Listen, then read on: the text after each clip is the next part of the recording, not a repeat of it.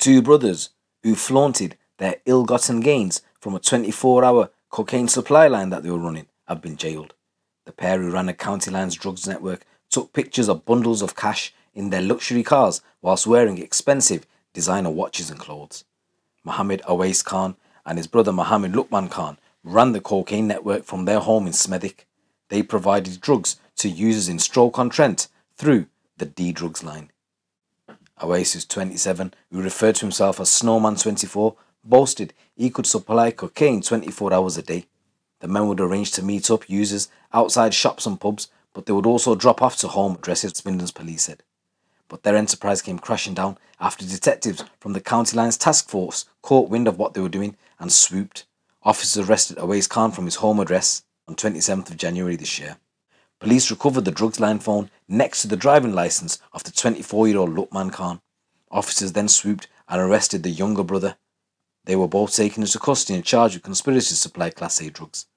They both pleaded guilty to the charges whilst appearing at Wolverhampton Crown Court, where a complex investigation which utilised communication data evidence showed that the brothers had sent bulk messages to drug users offering the supply of cocaine and how they ran the drugs line.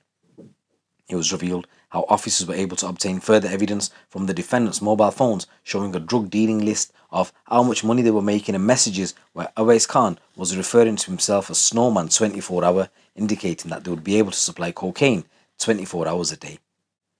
Phones recovered during the investigation also showed images of large bundles of cash, expensive watches and high-performance vehicles.